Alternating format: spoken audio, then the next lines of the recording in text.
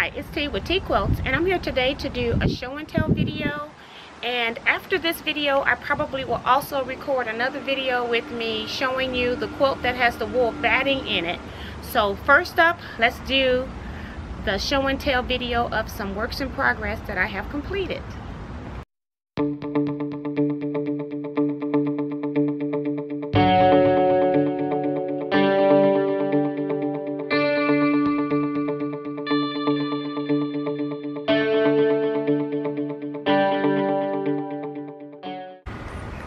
First up is my spiderweb quilt. I showed you all this in a series, and I wanted to come back and just show you that the binding is completed, the quilting has been completed, and I'm not sure exactly what I showed you in the last video when it was a work in progress, but just following up that the spiderweb quilt is completed, and this was cut with the AccuQuilt Go die, and I'll try to remember to leave a link down below, or at least the item number, and you can click on my AccuQuilt link in the description box below. This quilt here I actually finished. It was donated to me as a quilt top, and the lady that owned it or made it did not like it, so she asked me if I wanted it. Of course I did. I love crumb quilts, and so I actually quilted it on my Longhorn machine, and the forecast said it was going to be cloudy but no rain, and I'm now getting raindrops, so we'll have to speed this up. But I just wanted to show you this quilt top and that it is completed by me.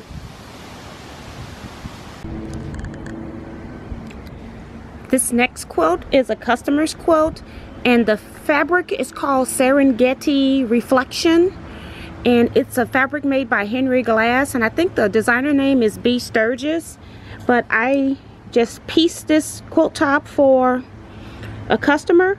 On the back, it actually has Cuddle Minky, and I just went around the animals with variegated thread. The customer did not want heavy quilting and wanted me to use variegated thread, so I just outlined the animals.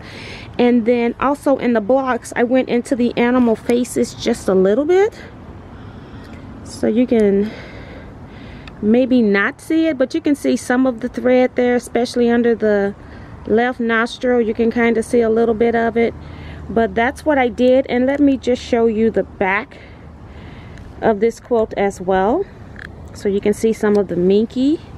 So now I have the back of the quilt showing, and I'm going to zoom in just so you can see the quilting. It's really pretty.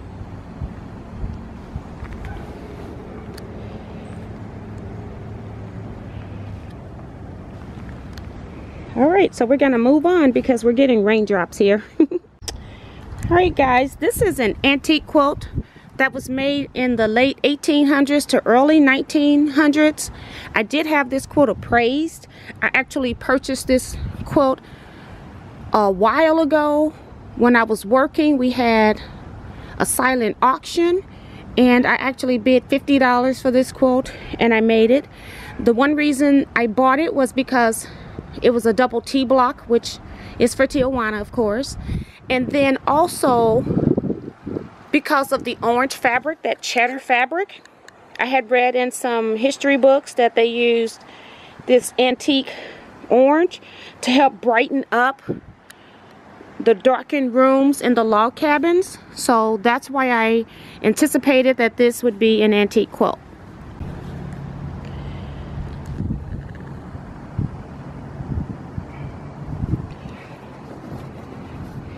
I am now actually standing in the rain videotaping for you guys.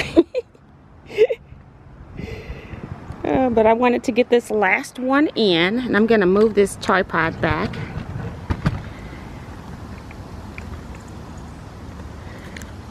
I can't get it to go out any further than that. But this is the sew along, the Christmas sew along that I had with the Teaquilters on my Facebook group, Teaquilt Sew Along. And The pattern and directions are no longer available to new people entering. And I just wanted to let you all know what it was that we worked on.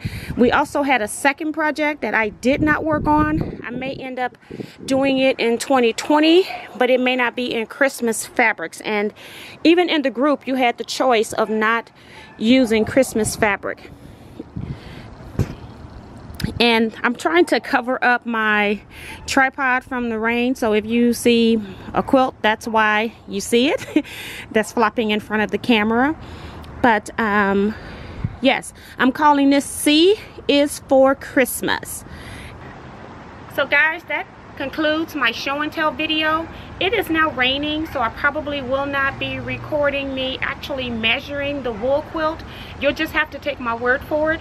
And I will show you the quilt before I wash it, and then I will show you the quilt after I wash it and just give you the measurements, because this quilt is very wet and my camera is now getting wet. So I'll see you all next time. Thank you so much for watching. Please refer my channel to your quilting friends. Ask them to subscribe, and also hit that notification bell so you'll be alerted when I upload new videos and when I go live. See you all next time. Bye bye everybody.